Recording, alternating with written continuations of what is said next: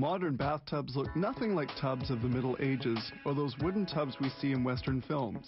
To achieve supreme comfort, the designer explores new shapes via computer and design software, tools which make for speedy review of various shapes.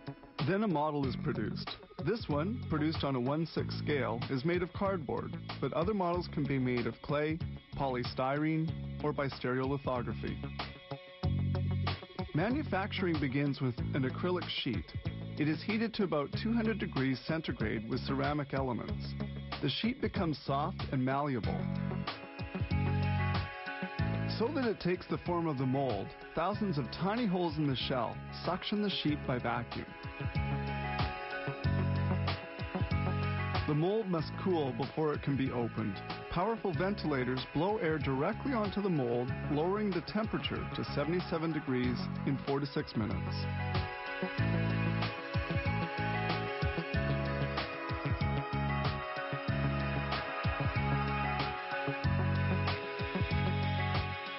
The ventilators are then withdrawn.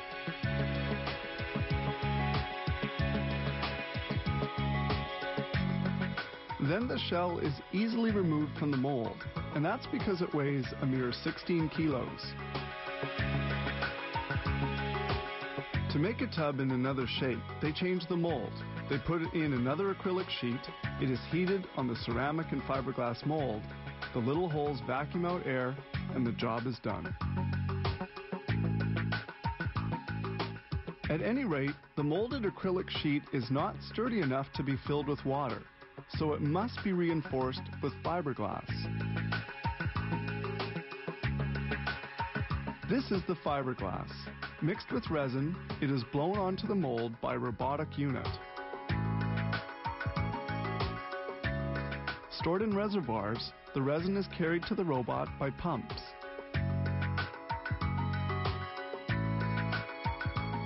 Here it produces a chemical reaction between the fiberglass and the resin, which produces a reinforced shell.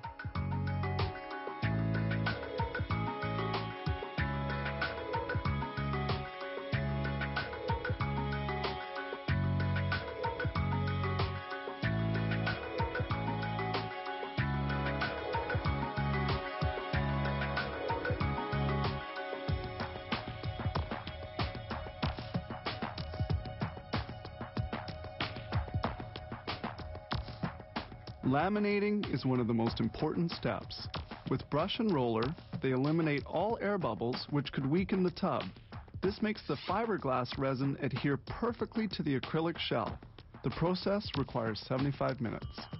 The shell is then transported to the milling department. The shell is now dry and hard. They can extract it manually, but here they use digitally controlled machines. The operation begins with the trimming of the edges of the bathtub.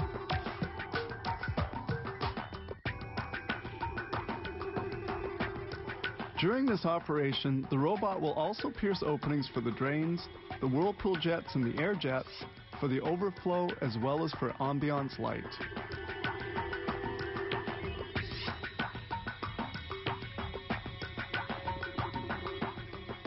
The bathtub, almost completed, is now sent to another workshop. They can now install the pump, the piping, and the blower. These last operations are done manually. The pump is installed for the whirlpool system as well as the PVC pipes, whose joints have been hermetically sealed to prevent any leaks.